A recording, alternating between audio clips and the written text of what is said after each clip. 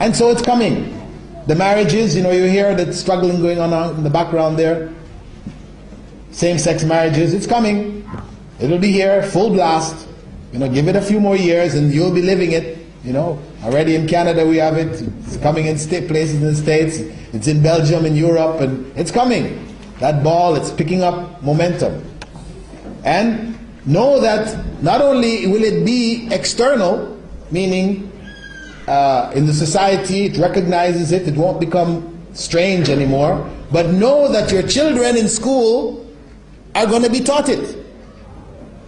They're going to teach it to the children in primary school. We already have that in America and Canada, it's there. They teach them, one of the popular books is My Two Dads.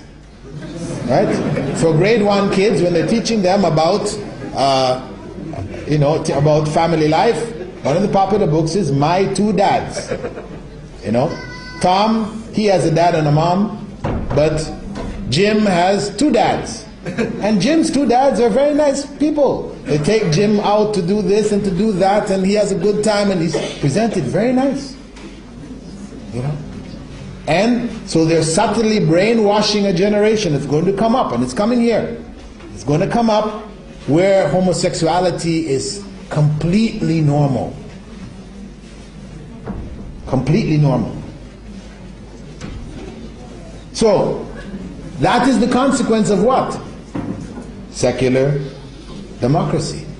Because how did they get there? They said it was through the democratic way is we're judging right and wrong by the majority.